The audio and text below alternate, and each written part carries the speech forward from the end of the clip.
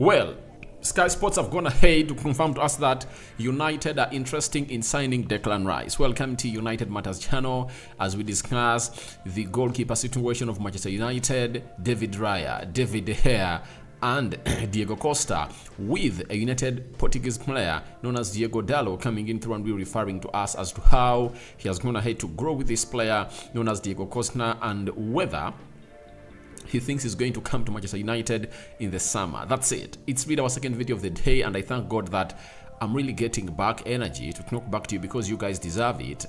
And here I am to bring you the latest news and information as far as Manchester United is concerned. And I promise you, with the energy that the Lord is giving back to me, one more video is left. 3 videos are going to be done today on the United Matters channel and the Rokani Media Football. So let's go eyes onto this. Sky Sports have gone ahead to give us the following story about Declan Rice. That Manchester United are interested in signing Declan Rice. West Ham value the midfielder at £120 million, although they would also accept £100 million and a player for him. Arsenal is the most likely destination for Rice at the moment. That is Sky Sports. Now, who is Declan Rice? Declan Rice is a central defense midfielder who plays for West Ham and is 24 years of age. He's one of those players that the English media is so much proud of as a CDM, and has gone ahead to really put out performances this season that have gone ahead to be mouth-watering. And as we speak, he's really one of those players that Arsenal is looking at. And from nowhere this time round, we've seen a story coming in from Sky Sports linking Declan Rice to Manchester United, and I saw this coming. How did I see this coming? When I saw Declan Rice put up a performance against Manchester United on Sunday like that saw us lose by 1-0 to West Ham, I understood that the next evening or the next morning a story was going to be put out that United is interested in Declan Rice. I still have my reservations as to why I don't really believe United is in for Declan Rice. One, Erik ten Hag as a manager has gone ahead to make a centre forward as his priority signing this summer. That's it. Meaning that there is no way he's going to spend £100 million on Declan Rice or £80 million on Declan Rice before he gets in a centre forward. That's it.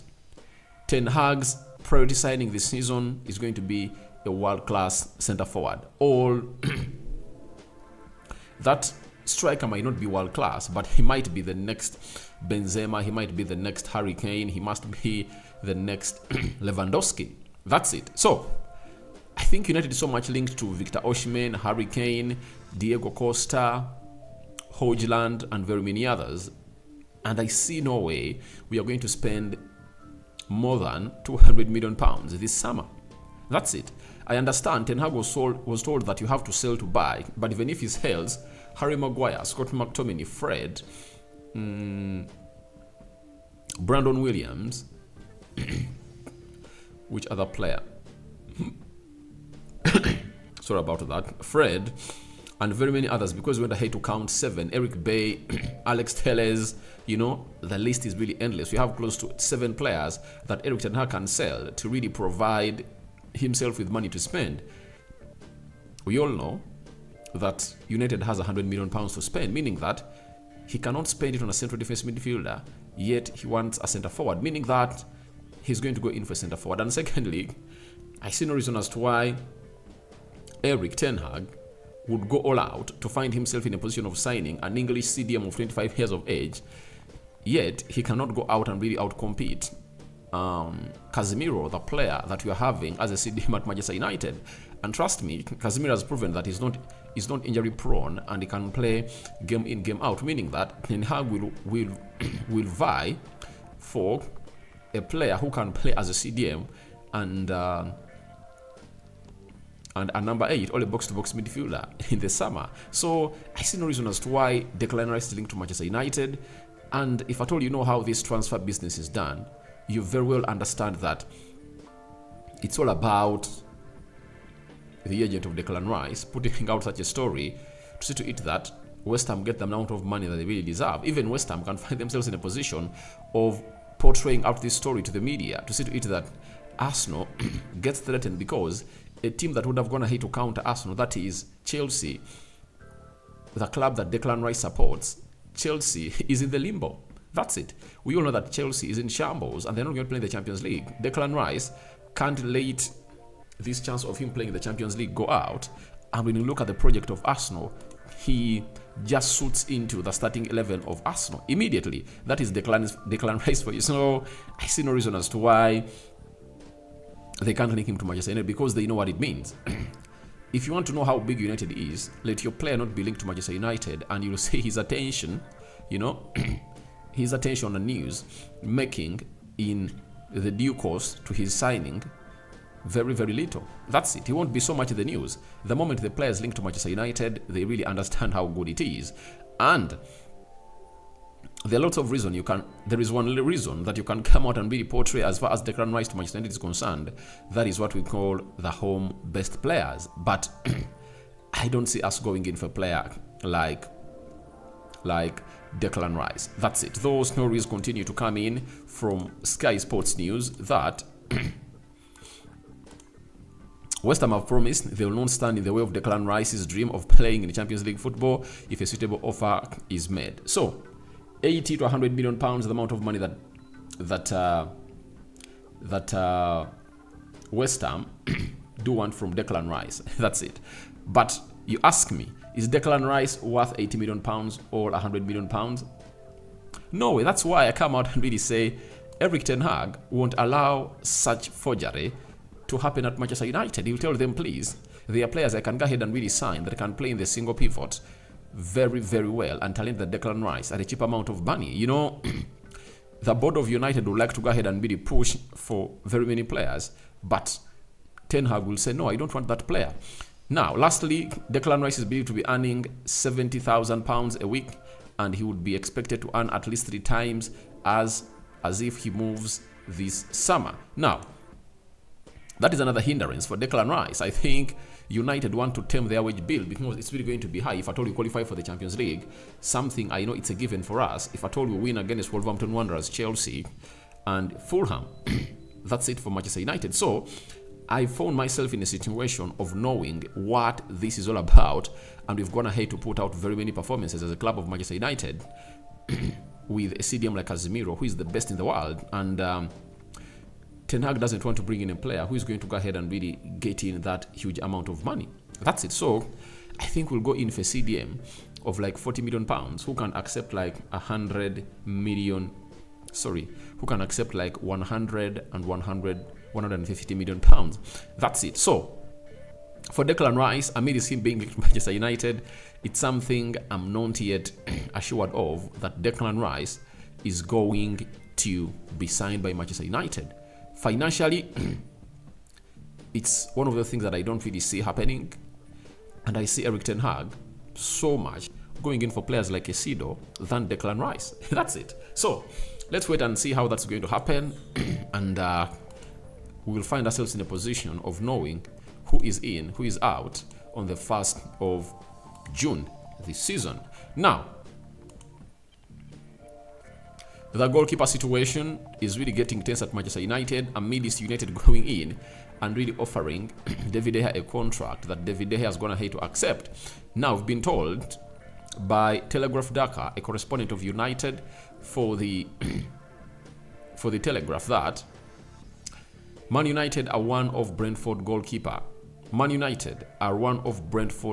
David Raya's many admirers, and they have also looked at Diogo Costa, among others. A decision also has to be made on the future of Dean Henderson. United seem likely to try to cash in on on Dean Henderson, who wants to be a first-choice goalkeeper. And I've gone ahead to understand that Dean Henderson wants to be a first-choice goalkeeper, but there is a boost that has gone ahead to help Erik ten Hag for not going out to sign a goalkeeper in the summer. Do you know why? He has underwent surgery and is expected to return towards the end of August. And towards the end of August, it will be one of those months that the transfer window will be coming to a close, and selling him is going to be hard. That's it. Factually, selling Dean Henderson to a club that's going to get us the amount of money that we want is going to be very hard. when you look at the clubs that are interested in him, that is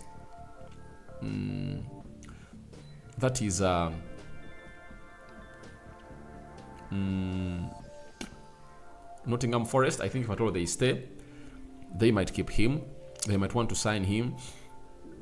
Spurs is searching for a very good goalkeeper. They are also in for David Raya and Dean Henderson. So we are waiting to see whether these other teams are really coming in through to the Premier League will go all out and really sign in a player known as Dean Henderson. But I see it as something very hard. Unless otherwise, Middlesbrough comes to the league, I think there, Michael Carrick will go all out and sign Dean Henderson. But if those factors don't come out like that, I don't see him signing for another club. So we might see him start Manchester United. That is Dean Henderson. So that is where the likes of David Raya and Diogo Costa come out of the equation. David Raya, £30 million, is one of those goalkeepers that United is interested in. But you cannot come out and really let me know that United is really willing to go all and really pay that amount of money for the goalkeeper with the financial problems they're having. Unless otherwise, Sheikh Jassim Al Thani comes in to take over Manchester United. That's when we can come out and find ourselves in a situation of buying those goalkeepers. When you look at Leeds, there is having Melie, 19-year-old goalkeeper. Everyone is talking about Melie, and we all understand how good Melie is and how he can come out and really act well for the club of Manchester United. That is Melie. So to me, I believe if at all Leeds are relegated, right? If at all Leeds are relegated to the Championship, Melie would like to really sign for a Premier League club, and very many clubs will be interested in him. And United are one of those teams that are really interested in Melie. And I think when we bring in Melie, he will come in through and really offer direct competition to David De Gea. So I see very many other goalkeepers that we can sign, and I see nowhere we are signing a goalkeeper more than £20 million. That's it, because we are having one of the best goalkeepers in the world who has gone ahead to keep many clean sheets this season. That is David De Gea, and Ten Hag believes in him. So if I thought Ten Hag never believed in him, he wouldn't have gone ahead to really offer him a new contract, because those are the 5 players Ten Hag told the board to really clear their contracts before the start of the summer transfer window. Luke Shaw, Rashford, Garnacho, David De Gea, and Diego Dallo. So those 5 players, their contracts have to be done and dusted by the board. So Ten Hag aren't blind. During the training sessions, he has always told us that he's a better ball distributor, and you've seen him improve on several occasions. So we can't wait to see that happening in between David De Gea and Erik Ten Hag. So to me, for Diogo Costa, I find it hard for him because he has an asking price on him that is worth 80 million euros. That is like 70 million pounds. And trust me, in the situation in which we are in, the goalkeeper is the least wanted player at the club of Manchester United. Unless otherwise, there is a goalkeeper who is up for free. That's when we find ourselves in a position of signing a goalkeeper like that. But we cannot spend that huge amount of money on a goalkeeper. And now, Dallo on Diogo Costa, the goalkeeper of FC Porto, he said he shows at FC Porto that he's a differential goalkeeper and has helped the club a lot. If he continues there, I'll be extremely happy. If he leaves, I hope he has the greatest success in the world. That is Diego Jota talking about Diogo Costa. Remember, by the time United signed Diogo Jota, Diogo Jota found himself in a position of playing for FC Porto, and we signed him at the age of 18, and they were in the same team with Diogo Costa. So by then, Diogo Costa had not yet made his debut for the FC Porto club team, but has gone ahead to impress. And I like the goalkeeper, but you can't tell me that you're going to spend 70 million pounds on a goalkeeper when you're still having David De Gea. I think the only way you will get in a goalkeeper of 8 million euros is when you're not having David De Gea. No player can be benched by a manager who has gone ahead to buy him at that much. 80 million euros, 70 million pounds. No way you can bench such a goalkeeper or a player. So guys, thank you very much for watching through. Rock and David remains my name. And don't forget to subscribe to this channel so as not to miss out on stories that we do upload in here on a daily. I sign out for now. See you later, and I cover you all in the precious blood of Jesus Christ. I'm out. Bye-bye.